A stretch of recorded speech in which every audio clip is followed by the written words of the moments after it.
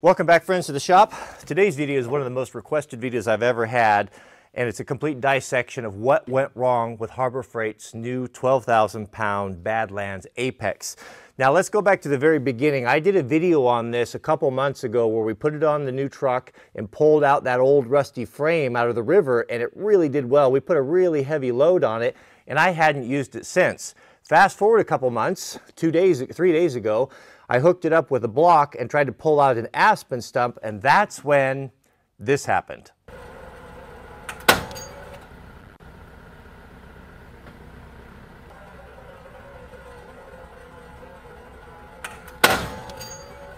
Now, at the time when we were working, I didn't realize that the winch had completely failed like that, and we continued to use it until we smelled smoke and something burning, and then it completely failed.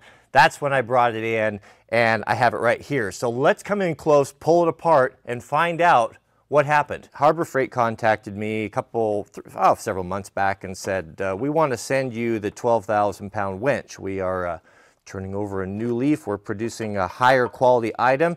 They even told me that they had headhunted some of the engineers from Warren Industries, which is kind of the gold standards for winches, to help them design this. And they also told me that they exceeded the quality according to them, of the Warren product, making it even more water resistant, a higher IPX rating.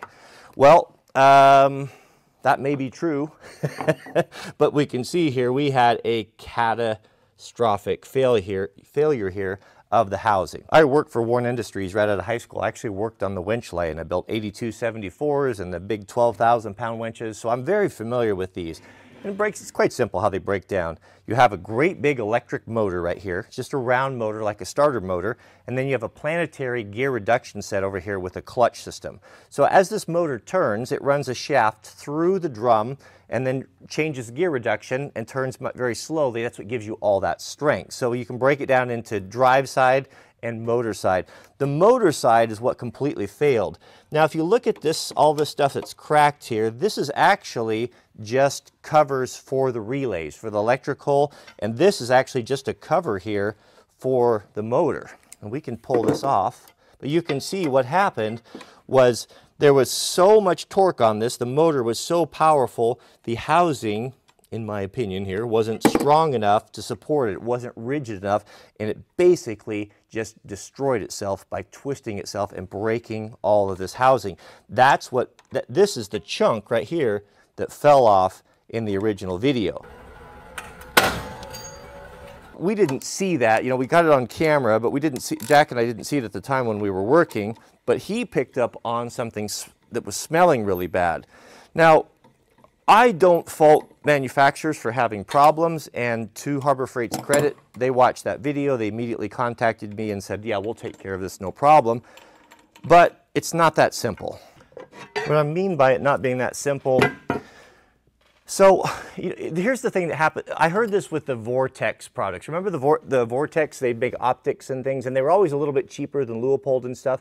And the thing I heard over and over from guys was, yeah, it broke, but they have an amazing warranty. I ran over my binoculars, they gave me a new pair. I threw my hunting rifle off of a rock cliff and they gave me a new rifle scope, right? That sort of thing. Or it just broke.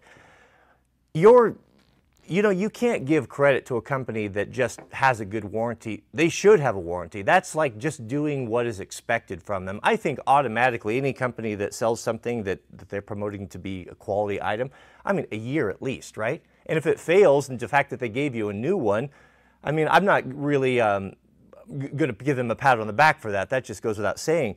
But there are some items that I don't want that can't fail, right?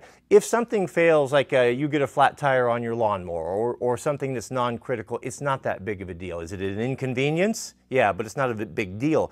But winches are very different. Winches are going to be used primarily by two types of guys. Either you're hauling cars or you're hauling payload on a trailer and you're relying upon this for your living, therefore it needs to work, right? Or you find yourself up in a snowbank and situation's desperate, or you need to pull someone that's been stuck in a snowbank. You need it to work when it works. And so for this thing to eat itself and to fail like that, I'm not at all, I don't think that should have happened. And there's so many guys in the comments that are saying, oh, well, you're not using it the way it's supposed to be used, or you abused. No, I didn't. No, I didn't. I've been winching. I've had a dozen winches. I've had winches on almost every vehicle that I've had, and I've pulled out hundreds of cars. This isn't my first rodeo with winching. I've always had Warns. I've never had any other brand, and I've never had a Warn fail apart from just the solenoids. And that's usually just from water and corrosion getting in, a lack of maintenance. Never had a catastrophic failure like this. So don't tell me a winch needs to be designed so that it doesn't destroy itself. A thermal cutoff switch, something in it that will shut itself down to cool it off or whatever so it doesn't do this. But to have the whole housing completely collapse and fail like that, seems to me anyway, in my opinion, that is a serious design problem. I have never hated on Harbor Freight. I haven't been a big fan of their stuff. Like I said, I will go there if I need to buy like a service tool or something specialty that I might use once or twice. I'm not going to go buy Snap-on or some premium thing. But this here being marketed as a premium product, we're turning over a new leaf where we're competing with Warn, not in this sample. And not only that, look at this here. So what happened, so this is a plastic cover that covers these 3 big contacts, right? This is how power gets from the relays to the motor.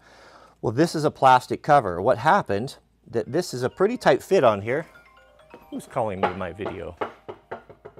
Mrs. Wranglerstar is breakfast ready. We're almost done here.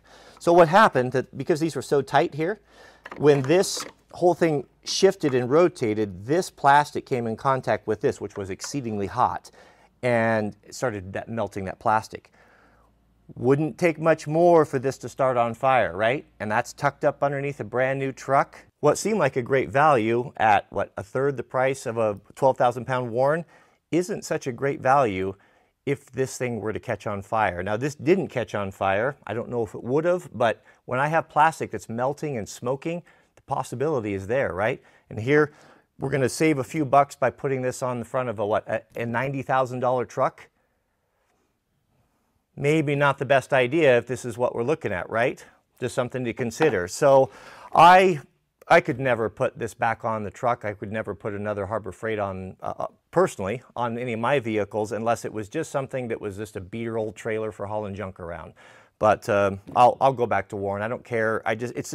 I need it when I need it. I just can't have this, and it's really too bad. I hope that this was going to be a good option, but it's mine failed, and I just don't know where there's any fix to this apart from a whole redesign. But I'm not an engineer, but I do know if something doesn't work, then I don't want it.